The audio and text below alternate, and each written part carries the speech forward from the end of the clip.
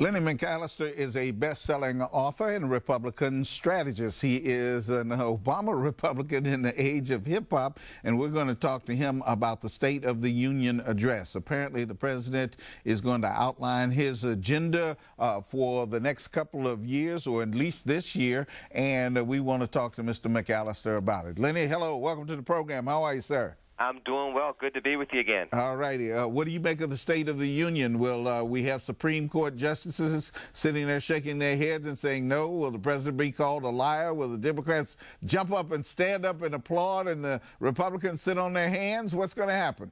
Well, the last thing will definitely happen. You'll see a lot of that. You'll see a lot of Democrats, particularly those in vulnerable seats, hoping that they can get some momentum from this president's speech, and you'll see a lot of Republicans sitting on their hands. But if you really want to know what the text of the State of the Union is going to look like, just go back to 2009, 2010, 2011, 2012, 2013. The president's going to say the same exact things, but Americans need to stop looking at and listening to what this president says in January and pay attention to what this president's going to do February from December. He's going to talk about income inequality. He's going to talk about trying to bring people together and get people back to work. But the policies he enacts from February through December over the course of his term so far has not quite led to that. Well, what does he need to do to achieve his goals if he's talking about income inequality? He talked about raising the minimum wage. Is that going to happen? Is that what you're saying? He's unable to achieve those goals? I think that he's more focused on making poor people less poor than he is about making poor people get into the middle class, and that's what he needs to focus on. Everybody talks about saving the middle class. People are falling out of the middle class, so you can't worry about stabilizing those that are in the middle class and trying to save them from falling out. You got to start looking at what's growing right now in America, and what's growing in America under President Obama in these 5 years has been poverty. How do you get people out of poverty and back to work where they can sustain themselves and have careers and have vibrant lives again, versus just trying to talk about making sure people can keep their kids in college, or, you know, infamously, if you like your plan, you can keep your plan. Unfortunately, the State of the Union addresses have been nothing more than the economic, if you like your plan, you can keep your plan from President Obama over the last several years. Well, you're a Republican strategist. If you were a Republican president, what policies would you put into place to ensure that the middle class remain on solid footing? The first thing I would do is put tax policies into place that incent people to go into struggling communities and go into communities that have not seen job growth in quite some time. Make the tax incentives there so that people can get back to work there, people can start having businesses there. Then from there, I would make sure that we are bolstering education through all avenues. I'd make sure that public education got the support that it needed. I'd make sure that the charter schools were up to snuff but had the support that they needed. I would make sure that parochial schools, and this is actually something that President Johnson did in the 60s, I'd make sure parochial schools had the support that they needed. If you get education on track and you get poor people back to work and looking to have careers and not just piecemeal jobs, that's how you re-strengthen America. Well, you know, almost every president who's come in has said, I want to be the education president, and we spend more money and we get fewer, better results. That's on the Republican and the Democratic side.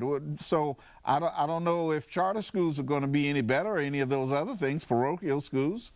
Well, I think that if you look at what's been going on under President Obama, the first thing he did over the first 12 months is he cut funding to HBCUs, historically black colleges and universities, at a time where black unemployment was approaching 20% nationally through unofficial numbers. At the same time, he's continued to attack voucher programs, both in Louisiana, where he eventually had his DOJ remove their lawsuit against the state of Louisiana, as well as the D.C. Opportunity Program, the voucher program there in Washington, D.C. This has not been a president that's been for education. This has been a president that's been for teachers unions, and that's a big difference. Is as long as he's for special interest, and the special interest is not education across the diversity of education, we lose in a geopolitical and a geoeconomic sense.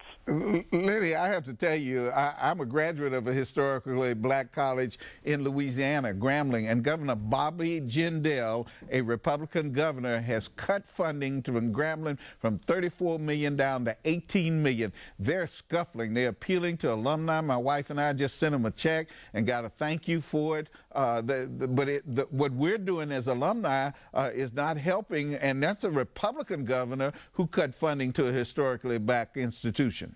Well, and there was a Democratic president who's the first African-American president that made sure that the policies that were put in place by President Bush and the Republicans during their tenure, when they controlled both houses of Congress and the presidency, the first thing he did was cut both of those programs. Now, some of that funding has been put back into place recently, but you can't have struggling institutions take hits like that and then wonder why they're on the rebound and why they're trying to basically get by on a day-to-day basis. You had Morehouse College that had to literally furlough some employees not too long ago. So, I mean, this is something that started from the top all the way down. Now, of course, I see that Governor Jindal is also trying to make sure that poor students down in the state of Louisiana have an opportunity to better education. So this is a governor that has gone through and put some policies into place to help poor people get the opportunity to get the education to sustain themselves. You know, I admire your verbal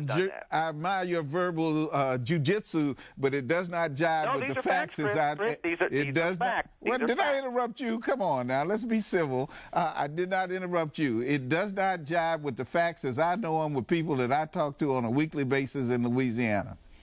Well, and I'm not trying to interrupt you, but if you look at the fact of what transpired when President Obama came into office, you look at the types of policies that he has purported, you even look at some of the budgets that he put into place that were shot down by Democrats and Republicans, you will see that some of the initiatives that he put into place, whether it was cutting the D.C. voucher program, cutting the education programs for these HBCUs back in 2009 and 2010, or even some of the initiatives that he's put into place since then have been harmful for allowing us to advance ourselves when it comes to chasing the leaders when it comes to education around the world. And I don't know what that has to do with a Republican governor cutting state funding to a historically black college that I graduated from. But again, I admire your verbal jujitsu.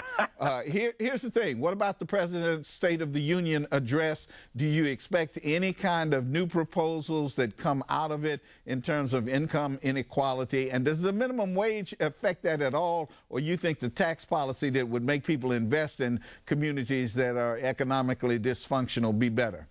I think that we definitely need the investment more than we knew the minimum wage coming up. With that said, though, I think that there's an argument that can be made that you can at least consider raising that minimum wage. I don't know if we should bring it up to $15 an hour, but to sit there and say that it has to stay at $7.25 is something that people should at least look at. I mean, you have people that are struggling, and right now, because everybody's working part-time jobs and trying to piecemeal 2 and 3 part-time jobs together rather than having full-time jobs, maybe this is something that can be considered. I do expect the president, unfortunately, to focus more on income inequality as far as a buzzword phrase, as well as go after minimum wage and say we have to raise this. He'll probably propose $10 an hour, maybe even a little more than that. I think that the Republicans will push back on that, but should at least consider moving that number up, considering the economic times. Well, I think there's no doubt about that. If the minimum wage had kept pace with inflation, it would be somewhere around $14 an hour. Lenny, as always, it's a pleasure to talk to you.